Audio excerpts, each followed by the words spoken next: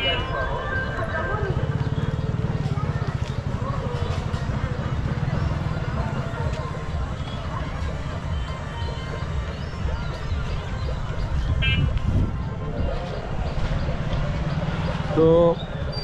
নদী পার হয়ে যে মাঝখানে দেখালাম এই মেলা এবং যে স্নানের যে জায়গা সেটার মাঝখানে একটা নদী ছিল, যার জন্য এই সময়টা মাঝখানে লাগলো।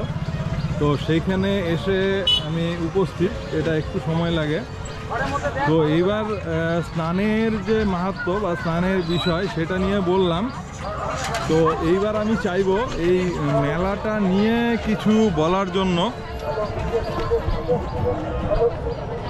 তো মেলাটা নিয়ে কিছু বলবো। এটা মোটামুটি এখানে যেটা 3 প্রজন্মের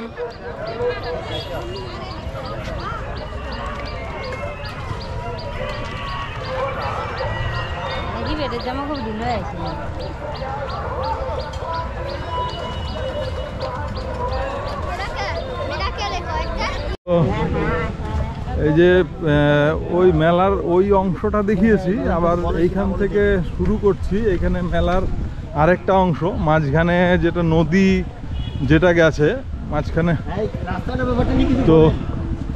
তো মাঝখানে গেছে যে নদীটা গেছে, সেই নদীটা বিভিন্ন কারণে, ভৌগোলিক কারণে নদীর যে স্রোত বা ফ্লো সেটা কিছুটা কম বেশি হয়েছে, যার জন্য মেলার বিস্তৃতি অনেকটা এলোমেলো হয়ে গেছে। তো যেটা বলছিলাম যে আজকের দিন হচ্ছে বসন্তকালে, অর্থাৎ চৈত্র মাসের শেষ সপ্তাহ, সেটা শুক্লপক্ষের অষ্টমী তিথি। অষ্টমী তিথি এটা দুর্গাষ্টমী নামেও পরিচিত বা অশোকা অষ্টমী। অশোকা অষ্টমী কেন? যে রামচন্দ্র তার যে শোক, পত্নী বিয়োগ হওয়ার পরে তার যে শোক, সেই শোকের হাত থেকে আজকের দিনে তিনি বেঁচেছিলেন, অর্থাৎ মা দুর্গার বরে তিনি অস্ত্র পেয়েছিলেন রাবণ বধের জন্য। তাই আজকের দিন, এই দিনটাকে অশোকা অষ্টমী নামে পরিচিত। তো যাই হোক, তো যেটা বলছিলাম, এরকম বিভিন্ন তিথি মাহাত্ম্য আছে আমাদের হিন্দু ধর্ম অনুযায়ী। সনাতন যে বিশ্বাস, সেখানে যেমন চতুর্থী তিথিতে গণেশের পুজো করা হয়, বা একাদশী তিথিতে যেটা শ্রীকৃষ্ণ বা গোবিন্দর ভজনা করা হয়, চতুর্দশীতে শিবের উপবাস করা হয়। এরকম বিভিন্ন তিথির বিভিন্ন মাহাত্ম্য। তো আমাদের এখানে যেটা হয়, আজকের যে অষ্টমী, শুক্ল অষ্টমী, সেটা একবার শরৎকালে শ্রীরামের পুজোর জন্য শরৎকালে এই দুর্গা পুজো করা হয়। সেই সময় অষ্টমী তিথিতে বিশেষভাবে, যেই দিন যে সন্ধি পুজোর সময় অস্ত্র পাওয়ার পরে শ্রীরামচন্দ্র রাবণকে বধ করতে সামর্থ্য হয়েছিলেন, ঠিক একই রকমভাবে তো এটা হচ্ছে বসন্তকালের বাসন্তী পুজো। তো সেটাই বলছিলাম যে মেলার যে সূত্রপাত হয় আজকের থেকে প্রায় 3 প্রজন্ম আগে। 3 প্রজন্ম বলতে 1932 সনে আমি যেটা জেনেছি, এটা আমি জেনেছি হচ্ছে আমারই অগ্রজ দাদা জয়ন্ত গুহ ঠাকুরতা, তার পাতার থেকে এটা আমি জেনেছি। তার ফেসবুকের পাতা এই সম্বন্ধে লিখেছিলেন। তো আমি যেটা বললাম, আমার এই মেলার সাথে সখ্যতা বা যোগাযোগ একদম ছোটোবেলা, 5 বছর বয়স থেকে। কিন্তু এটার এতটা ইতিহাস সম্বন্ধে আমি জ্ঞাত ছিলাম না, কারণ আমরা এখানে এসছি অনেক পরে। জয়ন্তদারা অনেক আগে এখানে এসছেন, এবং জয়ন্তদার পাতার থেকেই জেনেছি 1932 সনে যে কলকরঞ্জন বর্মন বা কলকরঞ্জন বর্মা, এখানে একজন বিদ্যুৎসাহী শিক্ষিত স্কুলের শিক্ষক, উনি স্বপ্নাদিষ্ট হয়ে এই নদীর যে পারে, যেখানে নদীর একটা স্ট্রিম গেছে উত্তর দিকে, সেইখানেই এই মেলার সূত্রপাত চালু করেন। এবং তারপরে ওনার নাম অনুসারে, ওনার কলকরঞ্জন নাম হলো, মেলার নাম হয়ে যায় কিছুটা ওই স্থানীয় ভাষায় ল এবং নয়ের উচ্চারণে কনকনাথের মেলা। তো সেটাই মোটামুটি 90 বছরের কাছাকাছি আজকে এই কনকনাথের মেলা। তো সেটারই কন্টিনিউয়েশন চলছে, এখনও সেটা চালু রেখেছেন। এখানকার যে মেলার যে জমি, তার যে আধিকারিক বর্তমান প্রজন্ম সঞ্জয় বর্মন, সেও একজন সমাজসেবী। তো তারা সাধারণ মানুষের আনন্দ উদযাপনের চিন্তা করে সেই মেলা এখনো কন্টিনিউ করে যাচ্ছেন। তো সেটাই বলার যে মানুষের আনন্দ উৎসব। আপনারা জানেন যে আমি ব্লগ করি মানুষের জন্য, কোনো স্থানের জন্য, এবং তাদের আনন্দ উৎসব, তাদের খাদ্য, এই সম্বন্ধে সেটারই কন্টিনিউয়েশন। তো আজকের এই মেলার যে আমি বিভিন্ন জায়গায় ভারতবর্ষের বিভিন্ন মেলাতে আমি গিয়েছি, সেখানকার মানুষ দেখতে, সেখানকার অনুষ্ঠান, সাধারণ মানুষের যে রিচুয়ালস, খাদ্য অভ্যাস, পোশাক, সেগুলো দেখতে। তো এটা আমার বাড়ির একদম নিকটে, মাথাভাঙা শহরের প্রায় 2 কিলোমিটার, অ্যাট অ্যারাউন্ড 2 কিলোমিটার দূরেই এই মেলার উৎপত্তি বা স্থান। তো সেখানে আমি আসবো না, এটা কোনোভাবেই হতে পারে না। তো সেই কন্টিনিউশনেই আজকে এখানে এসছি। তো সঙ্গে থাকুন, দেখতে থাকুন। এরপরে মূল যে বিগ্রহ বা মূল যে মন্দির, সেইখানে নিয়ে যাওয়ার চেষ্টা করব। সেখানে দেখব যে কিভাবে কি দেবতা এবং কি ধরনের যে দোকান। মেলা মানে হচ্ছে সাধারণ যে মানুষ, গ্রামবাসী, তাদের হচ্ছে নিত্য প্রয়োজনীয় জিনিস, আত্মীয় স্বজন, তাদের জন্য মিলন ক্ষেত্র। বিভিন্ন জায়গার থেকে আত্মীয়রা এসে থাকেন এখানে, মন্দিরে পশু বলি দেন, এবং তার সঙ্গে এই যে ঘাটের ব্যবস্থা না, এটা নিয়ে কিছু বলেন? ওগুলো বিষয়ে আমার বলার নাই।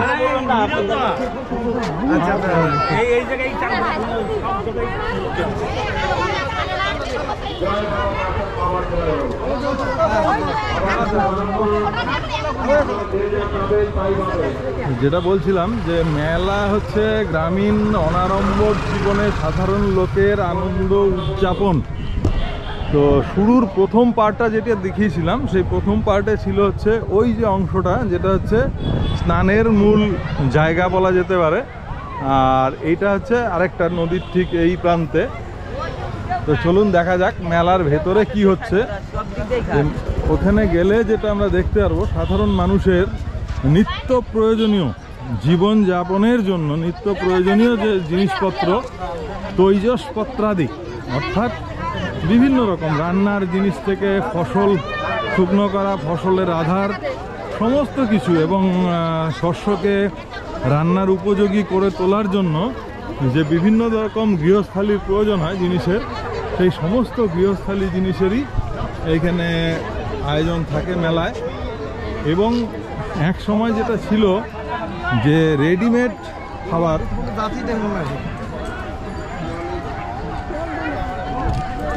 নদীতে এই ধরনের ফল অর্থাৎ কলা, বাতাসা, পঞ্চফল দেওয়ার নিয়ম স্নানের পরে, এটা একটা রিচুয়ালসের মধ্যে পড়ে। গাড়ি ভাড়া দিয়ে আসছি।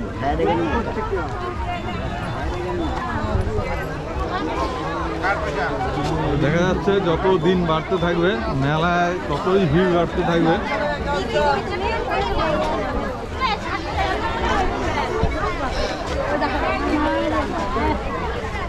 আচ্ছা আচ্ছা,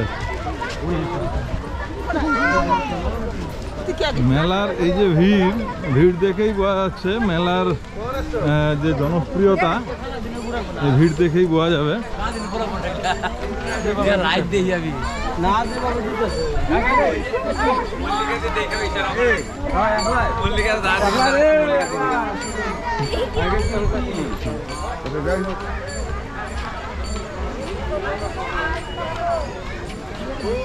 অধিকাংশই আমার পাশের গ্রামের থেকে সব দর্শনার্থী বা তীর্থার্থী এবং শহরের যারা পরিচিত তাদের মধ্যে বিভিন্ন ধরনের ইন্টারাকশন হচ্ছে।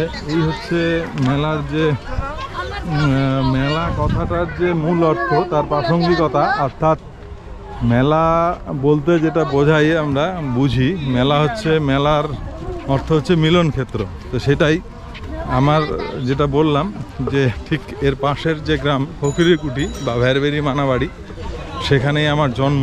তো সেখানে প্রচুর লোক মেলাতে আসেন। এছাড়া বর্তমান যে আমার বাসস্থান অর্থাৎ মাথাভাঙা, তো সেই মাথাভাঙাতে বর্তমান যে বাড়ি, সেখানকার প্রচুর লোক এখানে আসেন এবং তাদের সাথে এই দেখা সাক্ষাৎ। এবং এটা কি হয়, পুণ্যার্থীরা যেটা করেন, মেলা স্নান করার পরে নদীতে বিভিন্ন ধরনের যে ফল আদি, পঞ্চফল ইত্যাদি দেওয়ার পরে তারা এই রকম যারা ভিক্ষা করেন, ভিক্ষান্ন বৃত্তি যাদের, তাদেরকে এইরকম চাল, ডাল, পয়সা এগুলো দিয়ে পুণ্য অর্জনের চেষ্টা করেন। তো সেইখানে যারা সাহায্য প্রার্থী তারা এরকম পাতা বা গামছা বা চাদর বিছিয়ে রাখেন এখান থেকে চাল, ডাল, অন্ন এবং শাকসবজি সেগুলো সংগ্রহ করার জন্য। তো এটাও একটা মেলার অংশ বটে। তো ধীরে ধীরে মূল মেলার দিকে অগ্রসর হচ্ছি।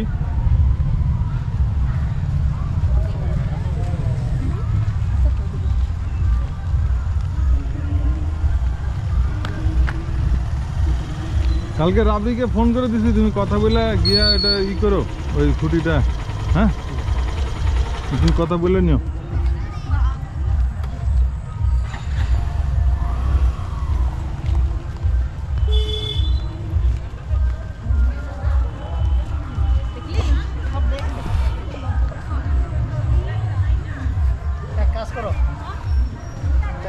এতক্ষণ যে দেখলাম যে ভিড়, ওখানে জায়গা সংকুলন ছিল রাস্তার, যার জন্য লোকের কনসেন্ট্রেশনটা বেশি। এখানে একটু রাস্তা প্রশস্ত এবং বিভিন্ন ভিন্নমুখী, যার জন্য ভিড়টা কমে গেছে। তারপরে আবার যখন মূল মেলার মধ্যে প্রবেশ করব তখন স্বাভাবিকভাবেই আবার এই মানুষের যে কনসেন্ট্রেশন সেটা অনেকটাই বেড়ে যাবে।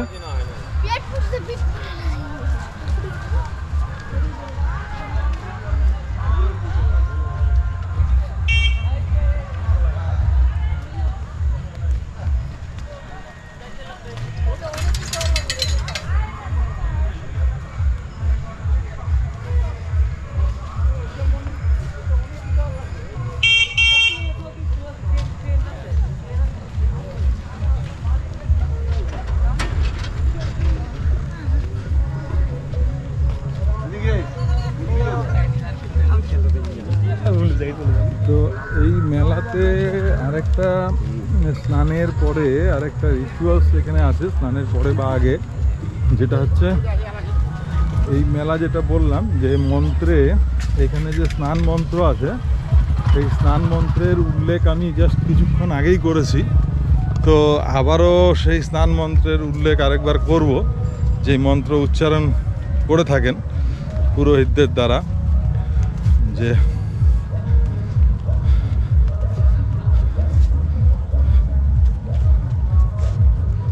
ব্রহ্মপুত্র মহাভাগে শান্তনুকুল নন্দনে অমোঘা গর্ভসম্ভূত পাপ লোহিত মেহর, যেটা বলা হয়ে থাকে যে ব্রহ্মপুত্র নদী, ব্রহ্মপুত্র নদ অ্যাকচুয়ালি নদী নয়, তাকে লোহিত নামেও লোকে জানে, যেটা হচ্ছে যার অমোঘার সন্তান এবং শান্তনুর পুত্র, শান্তনু এবং অমোঘার সন্তান বলা হয় ব্রহ্মপুত্র। যদিও ব্রহ্মপুত্রকে আরেক অর্থে ব্রহ্মার মানসপুত্র হিসেবেও আমরা জানি যে আগের পার্টেই বলেছি যে পরশুরাম, যিনি হচ্ছে বিষ্ণুর ষষ্ঠ অবতার, সেই রেণুকা এবং জমদগ্ন মুনির পঞ্চম সন্তান, তিনি তার মাকে হত্যা করেন এবং তারপরে সে মহাপাপে নিমজ্জিত হন, তার হাতে কুঠার আটকে যায়।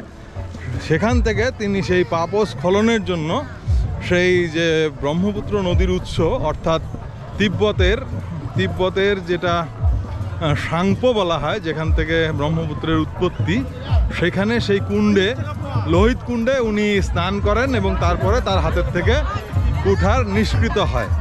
তো এই জন্য যে মানুষ এখনও মনে করেন যে এই নদীতে, অর্থাৎ আজকের দিনে এই তিথিতেই ব্রহ্মপুত্র নদ এই যে আমাদের ধরাধামে, অর্থাৎ জীবের কল্যাণের জন্য তারপরে সে নিয়ে আসেন, পরশুরাম এখানে নিয়ে আসেন। তো আজকের দিনে সেই তিথি, এই শুক্ল অষ্টমী বসন্তকালের। তো সেই অর্থে মানুষ বিশ্বাস করেন এখনো যে এই দিন নদীতে স্নান করলে সমস্ত পাপ তার ধুয়ে যাবে, এবং সেই জন্য কি করেন যে অনেকে স্নানের আগে তাদের মস্তক মুন্ডন করেন এবং পিতৃপুরুষদের যে ক্রিয়াকর্ম আছে, বাৎসরিক ক্রিয়াকর্ম, তর্পণ থেকে শুরু করে শ্রাদ্ধাদি, আদি শ্রাদ্ধাদি, সেগুলো করার চেষ্টা করে থাকেন। তো আবার মেলার মূল চত্বরে ফিরে এসেছি। এইখানে বিভিন্ন ধরনের বিচিত্র জিনিসপত্র দেখতে পাবো। তার সাথে যেটা দেখা যাবে, এই মেলার এই মেলার সাথে যেটা ওতপ্রোতভাবে জড়িত, সেটা হচ্ছে এই মেলায় দই চিড়া খাওয়া। এবং সেটা হয়তো এই বৃক্ষতলে, বটবৃক্ষতলেই পেয়ে যাব, যে মানুষ এখানে দই চিড়া খাচ্ছে, সেটাও দেখানোর চেষ্টা করছি।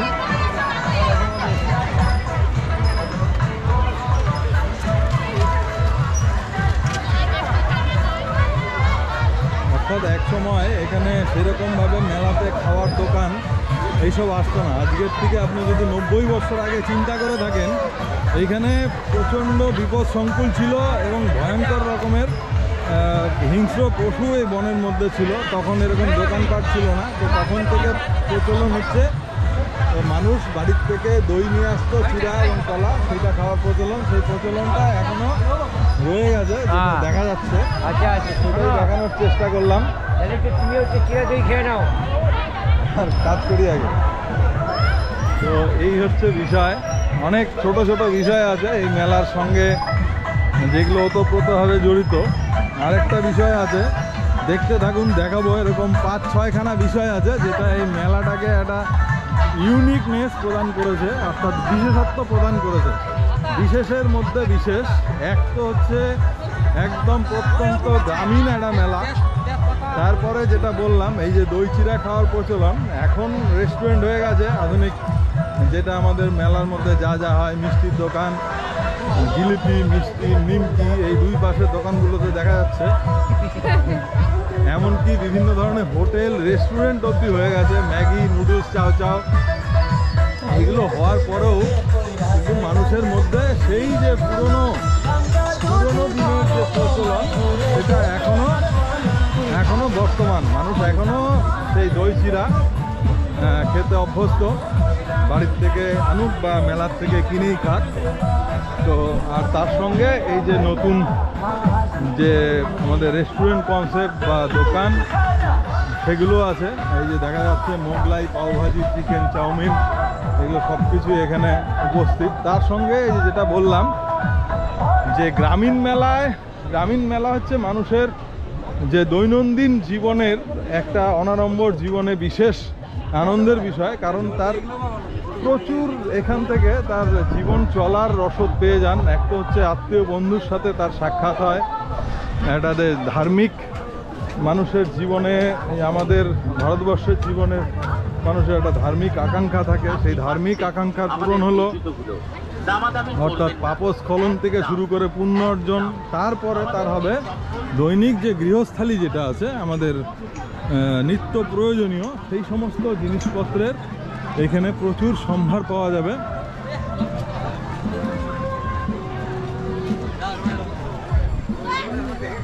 আগের দিনে যখন আজকের থেকে 90 বা 100 বছর আগে, তখন এই সমস্ত দোকানপাটের কোনো নামগন্ধও ছিল না। তখন শুধুমাত্র কি পাওয়া যেত, মানুষের তৈজসপত্র বলতে, মানে নিত্য প্রয়োজনীয় জিনিসপত্র বলতে যেটা পাওয়া যেত, সেটা হচ্ছে যে এই ধরনের পাথরের বাসন কোসন। এটা খুব প্রাচীন আমাদের প্রচলন, পাথরের বাসন কোসন। আর হচ্ছে মাটির বাসন, যেটা হচ্ছে এই মেলাটার আরেকটা ইউনিকনেস, যেখানে এখানে প্রচুর আর্দেন পট বা মাটির তৈরি বিভিন্ন ধরনের বাসন কোসন, সেটা এখানে পাওয়া যায়।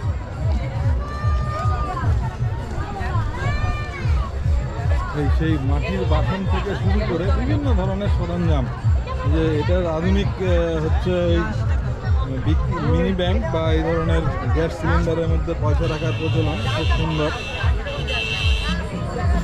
তো এখানে জল রাখার হাঁড়ির থেকে শস্য বীজ রাখার হাঁড়ি, এই যে নিয়ে যাচ্ছে, হয়তো দই বা কিছু একটা বানাবে, দিদি বাড়িতে নিয়ে গিয়ে, এরকম সুন্দর। এটা এই মেলার বিশেষ আকর্ষণ বটে।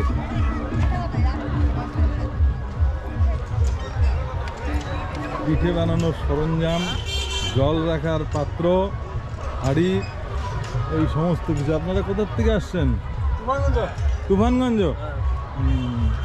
অনেক দূর দূর থেকে এখনো আসেন এখানে এই মেলাতে দোকান দেওয়ার জন্য। এটা হচ্ছে মুড়ি ভাজার হাঁড়ি, যেটার মধ্যে ছিদ্র থাকে যেখান থেকে বালু পড়ে যায়।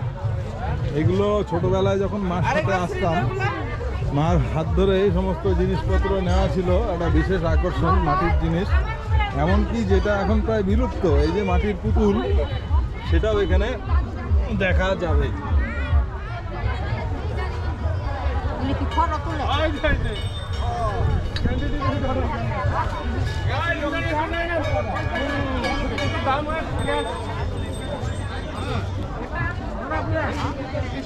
এই মাটির তৈরি খেলনা বাসন, মাটির হাঁড়ি, সমস্ত রকমের খেলনা বাসন এখান থেকে নিয়ে যাওয়ার প্রচলন ছিল। আর তার সাথে পাওয়া যাবে ব্যবহার্য যে সমস্ত আসবাব। এই যে এটা হচ্ছে মোড়া, বেতের, এখন বাঁশের থেকেই তৈরি হয়। আগে পুরো বেতের তৈরি হতো, এখন বাঁশ এবং এই যে প্লাস্টিকের যে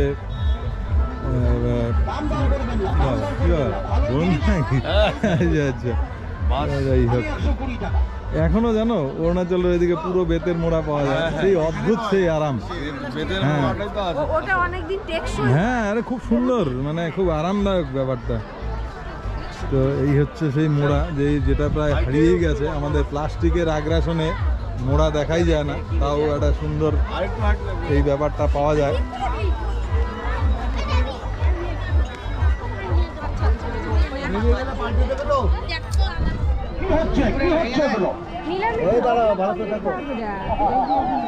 ডাক্তারবাবু কি কি নিলেন স্যার? ভালো আছেন? তো যেটা বলছিলাম যে সবাই কম বেশি এই সমস্ত জিনিসপত্রগুলো নিয়ে যান।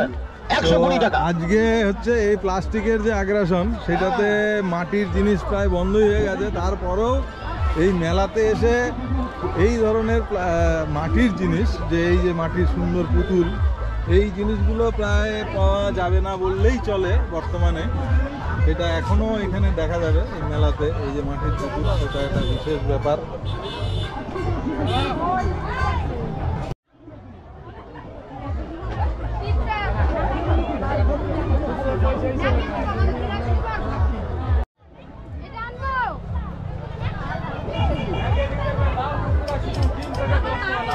এখন জুতোর দোকান অব্দি এই মেলা অ্যাভেলেবেল, এটা একটা বিশেষ ব্যাপার।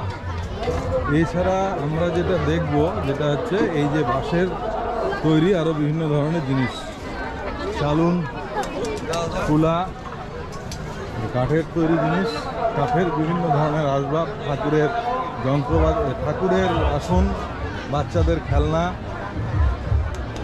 সব কিছুই এখানে উপস্থিত।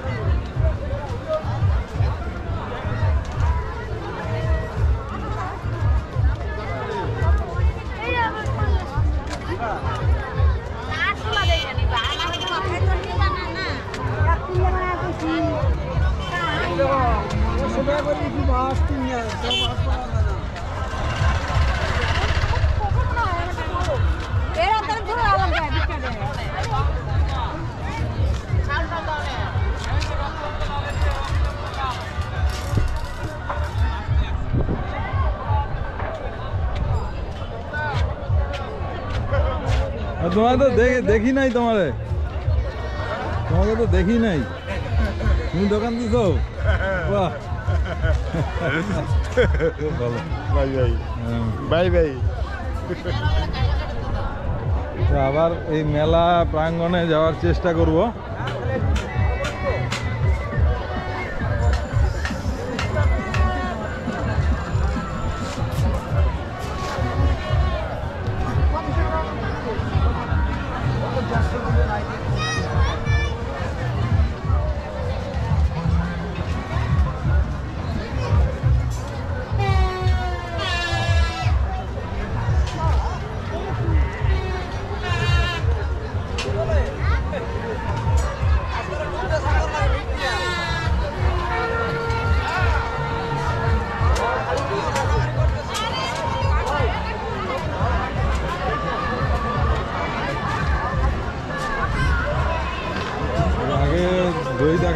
এটা হচ্ছে সমস্ত চিড়ে মুড়ির দোকান, অর্থাৎ মেলার থেকেই দই কিনে আবার এই যে চিড়ে মুড়ি সেটা কিনে এখানে খাওয়ার ব্যবস্থা, এমনকি বর্তমান হোটেলও আছে, যে হোটেলে এই চিড়ে মুড়ি দেওয়া হয়ে থাকে। এগুলো হচ্ছে পশু বলি দেওয়ার জন্য আনা হয় এখানে, সেটাও একটা বড় প্রচলন।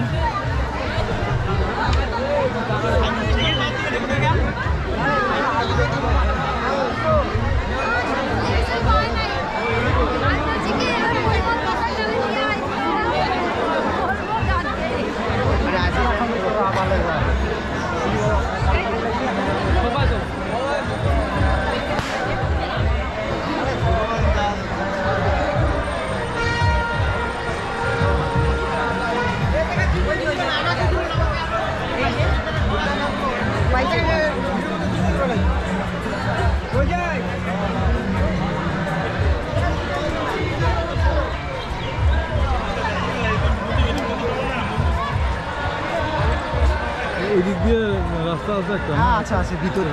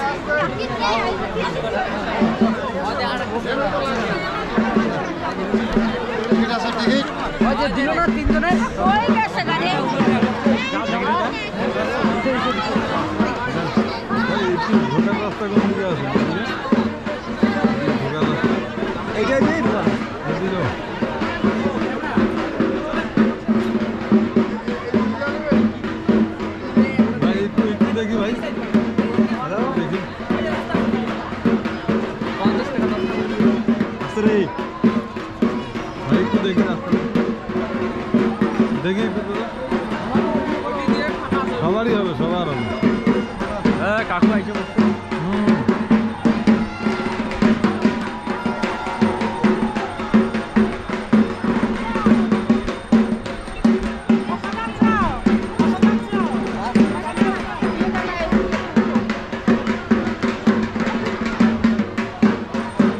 এই হচ্ছে মূল মন্দির, যে পুজো আজকে অষ্টমী ভবানী বা দুর্গার যে পুজো আর কি।